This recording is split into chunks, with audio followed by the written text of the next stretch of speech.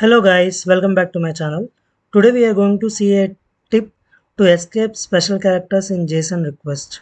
Suppose in your JSON request there are some special characters. While parsing the data you are facing some issues due to that.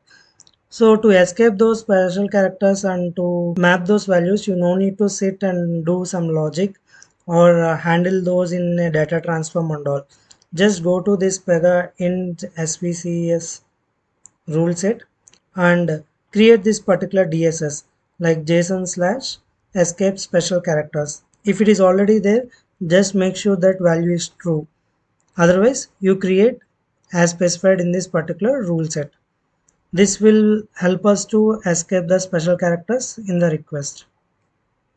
Hope you have learned a new tip. Happy learning. Thanks for watching this video. Please share, like and comment your feedback and stay tuned to this channel.